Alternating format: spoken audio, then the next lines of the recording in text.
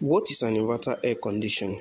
An inverter AC unit has a variable speed compressor motor that adjusts the refrigerant flow inside the unit to control its cooling and heating capacity as required. The speed of the compressor in an inverter unit is directly proportional to the frequency of the power supply. It uses a variable frequency sensor to control the speed of the motor, which is in fact regulate the refrigerant flow inside the unit to provide just the right amount of cooling or heating as needed. This eliminates the frequent start-stop cycle, thereby increasing energy efficiency of the unit on a long run. A non-inverter air condition is a system with a fixed-speed compressor motor. They work on an all or nothing. This means that the compressor automatically goes on and off rather than running at a full speed all the time. The compressor automatically switches off when the desired temperature is reached and starts again when the temperature increases.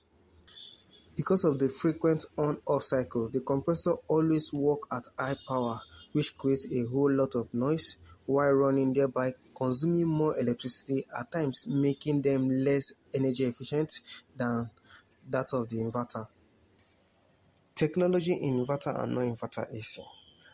An inverter in general is a device to change the type of current from AC to DC or vice versa. In terms of air conditioner units, an inverter is used to control the power supply frequency of the compressor motor to adjust the cooling and heating capacity of the unit. An inverter air conditioner contains a variable speed compressor that regulates the temperature to provide just the right amount of cooling and heating as needed. A non-inverter air conditioner, on the contrary, has a fixed-speed compressor which works on an all or nothing. This means it switches on and off when required. Energy efficiency. The main difference between the inverter and non-inverter air conditioner is the way they operate around the room temperature. The cooling and the heating is automated process in inverter air conditioner units, as the sensor inside the unit adjusts the power supply according to the room temperature, which automatically reduces the electricity consumption, thereby making it more energy efficient than its non-inverter counterpart. A non-inverter air conditioner unit goes on and off anytime to keep the temperature within the certain threshold limit around the room temperature, thereby making it less eco-friendly. Advantages of an inverter air conditioner. Number 1, it consumes less electricity. Number 2, less noise.